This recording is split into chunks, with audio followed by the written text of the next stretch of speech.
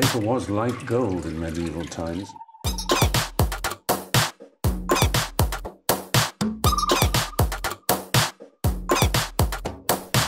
Oh, not tobacco, sugar. That everything we thought we knew about the world might turn out to be completely wrong.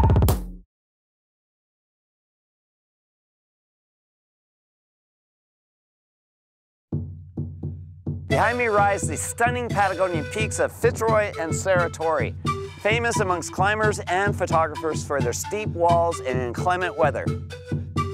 Join me as I traverse rivers, climb glaciers, and cross an ice cap to get a different view of these often photographed peaks. I'm Art Wolfe.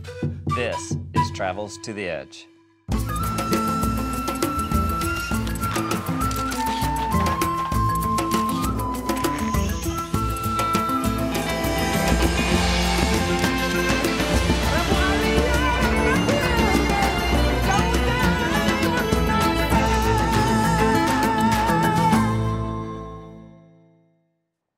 A couple of years ago, I was flying from Punta Arenas up to Santiago, and I looked out the plane window and I saw these great spires, big glacier on the west side, and I thought that would be a fantastic place to go and shoot. Patagonia encompasses the great tail of South America. Straddling both Chile and Argentina, it stretches across the Patagonian ice caps over the granite massifs of Fitz Roy and Torres del Paine to Tierra del Fuego, the southern extreme of the Americas. This region is defined by the incessant winds, vast lakes, incredible wildlife, and tall granite spires.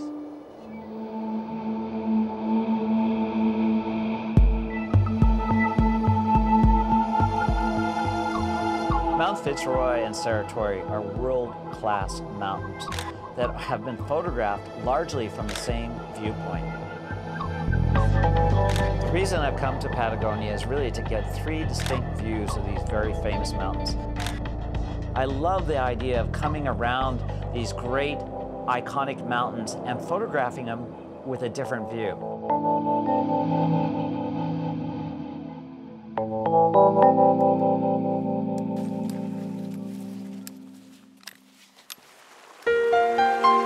Hiking through the trees, these twisted trees, is a great counter to what lies beyond.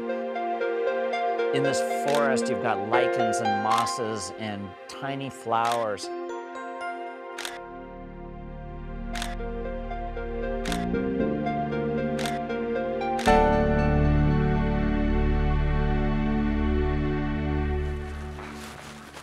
This is a beautiful forest. I like the way the light comes down through these trees. Joining me on this journey is lifelong friend Rick Holt and local guide Walter Rosini. So many people see it from this side, so this is our challenge, isn't Yeah. it? To gain these views from the north, possibly from the west if we're really lucky. If the weather permits, it's a wonderful trek. Yeah, it's amazing. It's an expedition. It's not just a trek.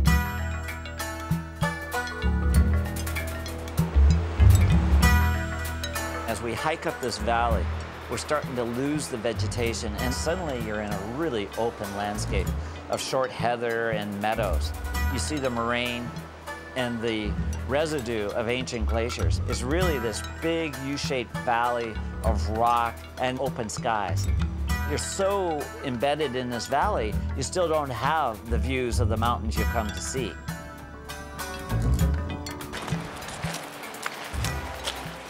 This is a great place, guys, to see what a moraine looks like. This is a frontal moraine where we are right now. It's a deposit of material done by the glacier. I'll show you with an example here with my boot. Imagine that my boot is the ice coming downhill. It advances, and because of an increasing of global temperature, the ice retreats, but it leaves a deposit of material. Those are the moraines. The frontal moraines, we've got in this case, lateral moraines of the size.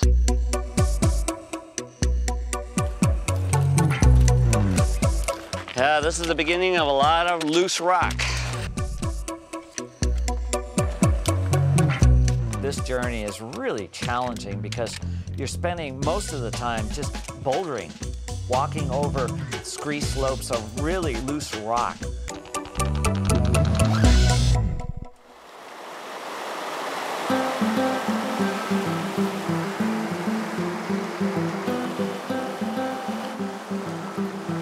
Looks like we got a crossing. Looks pretty cool to me. It's like cross first with my Yeah. backpack, so I change boots, then I turn back and help you to crossing, okay? Yeah. I hate walking around with wet boots, so I've absconded a pair of porter boots, and unfortunately they look like a 7 and I'm a 9.5, but you know what? We're gonna try to make it work. I feel like Cinderella, as I say.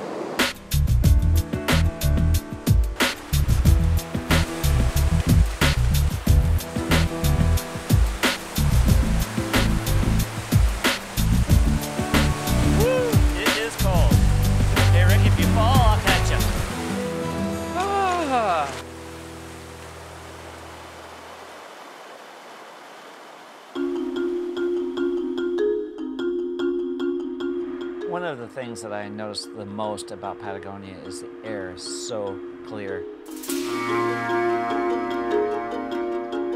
The skies are dramatic. There's really a deep, deep, clear blue, punctuated with these beautiful swirling clouds. Hey, Art, do you think the weather's going to hold? Well, this being Patagonia, I don't know. Wow, look at the north face. That's amazing. Right after we establish camp tonight, I want to come back and shoot that mountain before it disappears. But weather, can't predict it here. Just hope it holds up. Yeah.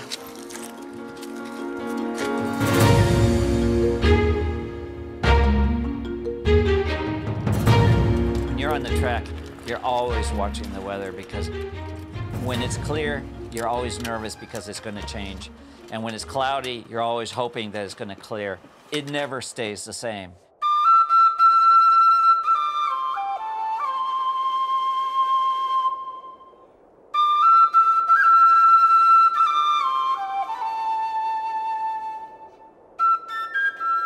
You know, Rick, this is one of the views that I really wanted to get on this trip. This is the very impressive north face of Mount Fitz Roy, and the weather is perfect for this.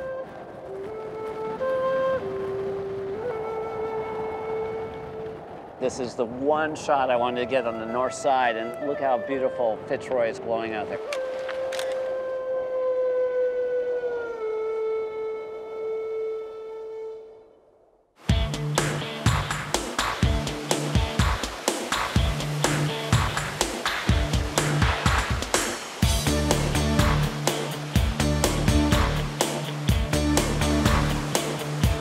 Oh, I hate this, I hate this, I hate this.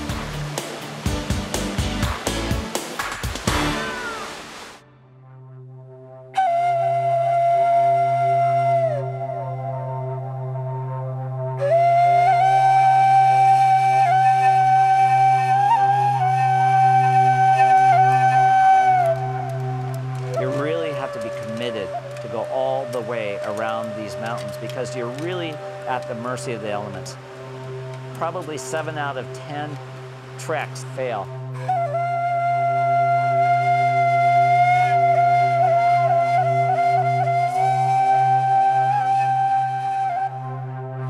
Well, guys, the Marconi Glacier. It's time to harness up, get on our crampons, and hit the ice. It looks like it's going to be windy up there.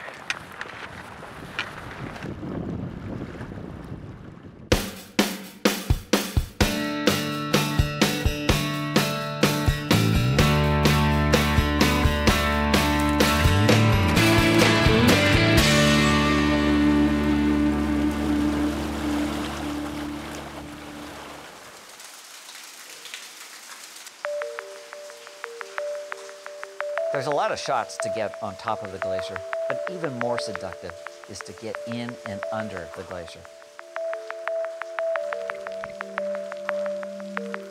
There's 200 feet of ice pressing down on this rock.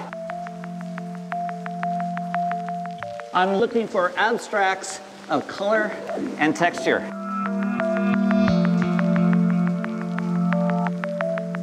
I love to challenge perceptions, and this is a great environment for doing that.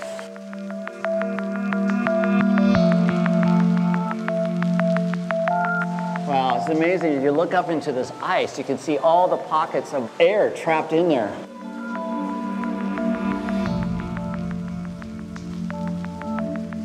There's a beautiful contrast between the pink of the outside light and the blue of this interior space.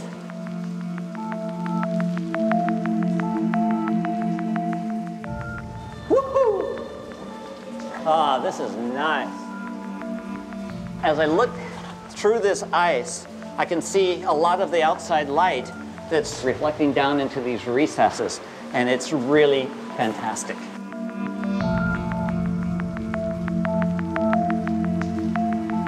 Oh, I love this.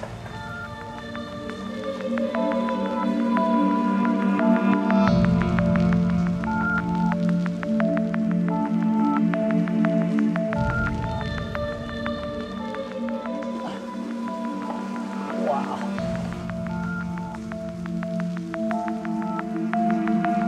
Everywhere I move the camera becomes a new abstract.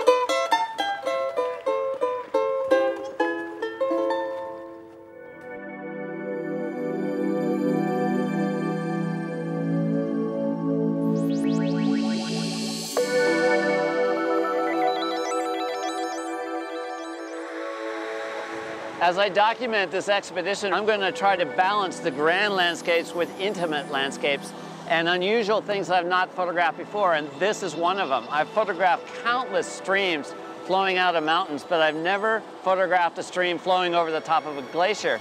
And what attracted me to this shot is the beautiful blue that's the backdrop to the rapids.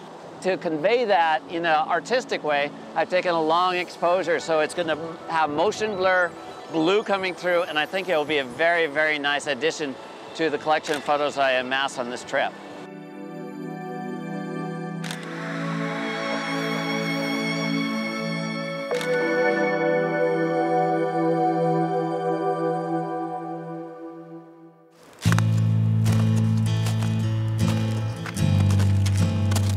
Wow, the weather is so nice right now.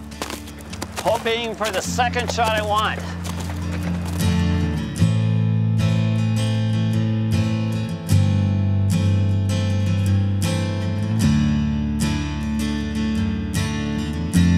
This seems pretty safe. These crevasses are really wide open, so you can see them coming, and that's the big danger of hiking on a glacier, is not seeing the crevasses. We're absolutely going to make it Marconi Pass today. What I'm hoping is that those clouds dancing over the top of Fitz Roy remain in place towards the late afternoon light. I think that could be spectacular. We've seen 3 or 4 good avalanches come off this wall. They say that a snowflake that falls from the sky and hits these glaciers takes 300 years before it's released from the glacier. I find that utterly amazing.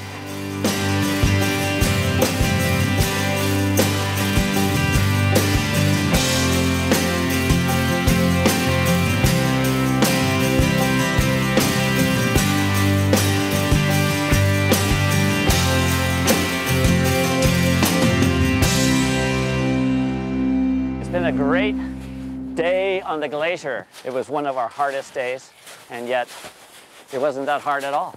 It's not even cold, but the clouds are moving in, and that gives me a little bit of pause for concern. Art said he's not too tired. I am. This is it. The end of the day. The end of the day, end of the glacier for today. Voila. We are on Marconi Pass, and this place is famous for the winds. And although it's really nice right now, the lenticular cloud building up over the mountains, I think, is an indicator that winds are on the way. This is my second favorite view that I was hoping to get, and it's the northeast view of Mount Fitz Roy and Saratori. As you can see by the light on the mountains behind me, it's pretty flat. There's a very thin veil of clouds obscuring the sun. But as I look to the west, there's a big gap in these clouds, and I suspect in an hour or so, things could really drastically change. Regardless of the atmospheric conditions, I'm always shooting because you never know whether a tiny break in the clouds will suddenly reveal a mountain or close in, and that's the last shot of the entire trip. So I'm always shooting, expecting those shots to be the last, but invariably, it gets better and better and better.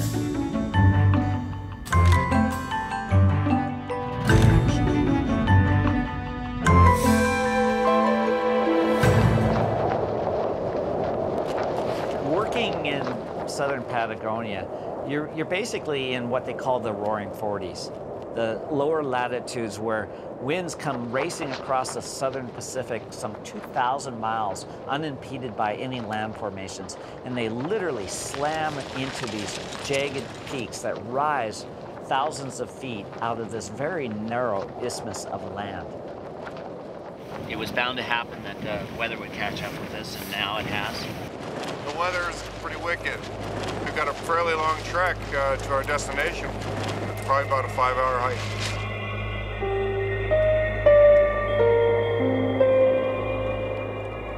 Today is a very long slog on a very big glacier.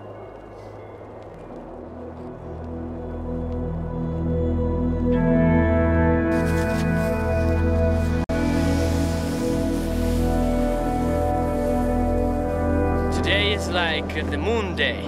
Everything changes.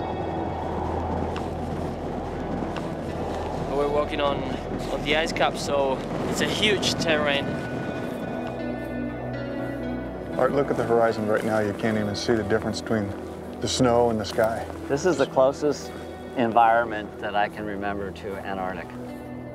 It's just so flat and limitless. It's amazing to me to walk out here in this great expanse. It's almost impossible to judge distances.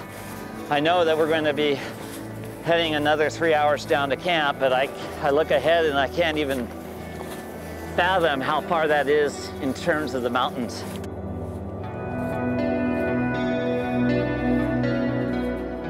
It's kind of a great feeling to be out here in such a wide open space, and the only people you see are the people you know.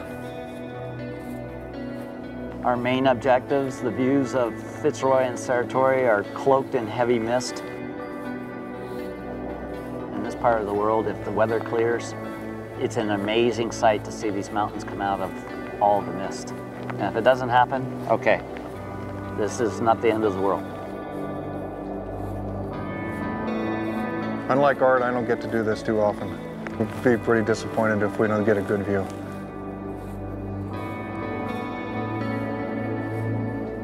Based on what I see and my experience in the mountains, I don't think we're going to see the mountains for at least a day. And we're appropriating enough time to give it at least 3 days. And after 3 days, if it doesn't clear, we're moving on.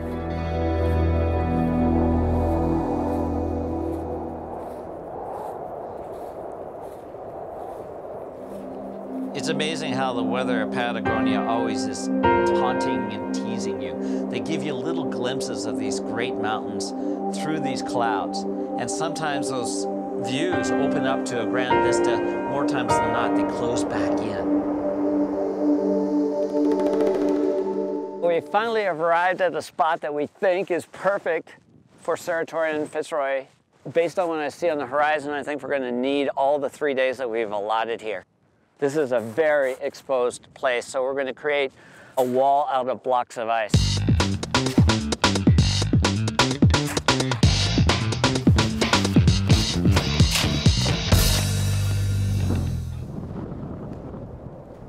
You arrive at a place where you think the mountains will be stunning if the weather clears. You build your wall of ice, you erect your tents, and you hope the following day the weather will, in fact, clear.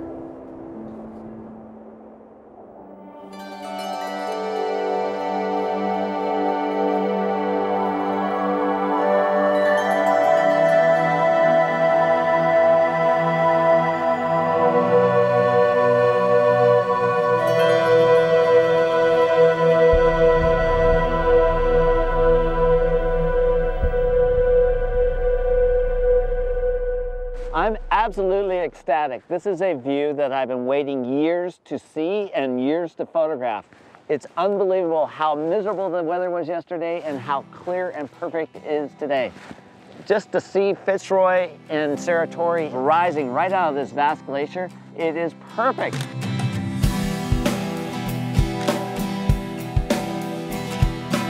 What I'm concentrating on is just doing the rock in the ice on top of Saratori. And with a polarizer, I'm darkening the blue sky, so there's a beautiful contrast. Clouds really lend an element that makes these mountains that much more intriguing to my eye. The west view of Mount Fitz Roy and Saratori is everything that I had hoped it would be. These mountains just rise out of this ice cap, unabated in these vertical walls of granite. I can't think of any landscapes on Earth that match the dramatic vertical rise of these great mountains. It takes a lot of work to get here. It absolutely takes a lot of work. And then you have to have luck, perseverance, and it pays off eventually. This is fantastic with the light, the way it's playing off these rock faces, the glacier on the bottom, the blue sky behind it. It gives a nice, really dramatic effect with the light. You know what I love about this composition is just the cleanness of the granite, the blue sky, so perfect. I like the way the ice just rims each one of those pinnacles. I love the way these things just jut up in the sky. They're so uncompromising. So few climbers have ever stood on the top of that mountain. When you think of Everest, who's been climbed hundreds and hundreds of times, you know, this mountain has had a handful of people on the summit of it. It's extraordinary. And that's just indicative of how wild Patagonia is, how inaccessible it can be, and how harsh the weather can be at times. There's an allure, there's a draw, there's a magic about mountains. It's really comforting for people to realize that there's places on this planet that are untamed and raw and wild. My photographs are intended to remind people that places like Mount Fitz Roy and Saratori exist.